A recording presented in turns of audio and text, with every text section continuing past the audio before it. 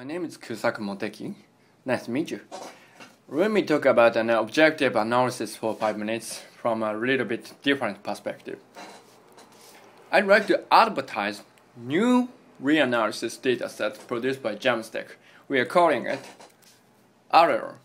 This is produced by using an ensemble Kalman filter simulation technique so that we get a very interesting and useful product. This product is mainly developed by the two genius guys here. The assimilated observations are obtained from Yuka GTS archive and known daily SSD. These are the same as the other reanalysis products. It has a resolution of T119 with 48 levels, which is ordinary, and 63 ensemble members. That is calculated by the AGCM on the assimilator, which is the fastest supercomputer for meteorological calculations. We adopted local ensemble transform Kalman filters assimilation system. This is the point of this product. LETKF is able to estimate the flow-dependent analysis error distribution. That is, we do 63-member ensemble forecast to do the objective analysis, and we get 63-member ensemble analysis. Here we get the spread of 63-member analysis values, and which should be a reference of the error. Of course, it is going to change due to the observation number and the dynamical situation. That is the flow-dependent analysis error. And what we will do is the objective variation of the value of the observation data sets that we will get. The objective variation of the value.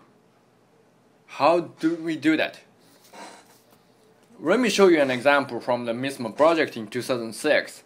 This is the analysis ensemble spread of zonal wind speed at 850 hectopascal. The white color means small error and the blue means large error.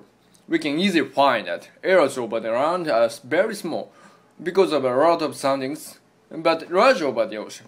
If we did not use the radio sounds added by MISMO, in other words, we did not conduct MISMO project, we could have huge errors even in the best estimated reanalysis over the Indian Ocean like this.